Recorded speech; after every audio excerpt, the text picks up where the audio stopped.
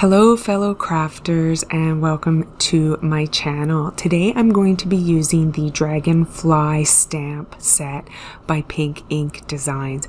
I am so excited about this stamp set. I absolutely fell in love with it before I even got it in the mail. So you can see here even the cover is just done up beautifully, and these stamps are just as beautiful as they make them out to be. So you can see that the Dragonfly is quite large. Now the wings are separate from the body, which allows you to kind of place those wings or stamp those wings separately and give them a 3D effect to your card. But for this card here, I've mounted the wings on my platform and put them together. So I'm going to be using my archival black ink to stamp my wings as well as the body, because I'm going to be using my Zig brush markers to color in the wings as well as the body. Now the detail I get with the archival ink is really nice, and I wish I could use this ink with my Copics.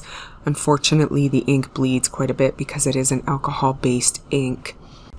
I will also note I am using the Bristol 300 series smooth paper.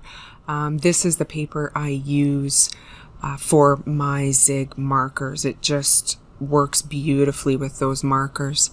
So I'm lining up the body of my Dragonfly here, and again I'll be using the archival ink to stamp the impression. You can also see here I've got my wings masked off because of course I don't want to stamp over my wings. Now I'm really excited about this stamp set, and I have to note too that Pink Ink Designs has some really beautiful stamp sets out there. There's a couple of more I want to get. I'd never heard of this company or seen these stamps until this Dragonfly stamp set came up on my search feed, but they have some really beautiful, stunning stamps out there. So definitely in the future, I think I'm going to grab a few more. I know there's a bunny rabbit I would like. I think there's an elephant I would like, a giraffe, and there's just beautiful. The detail and the thought that they put into these stamp sets is just amazing. So moving on here, I've also masked off the body now at this point, and I'm using this background stamp.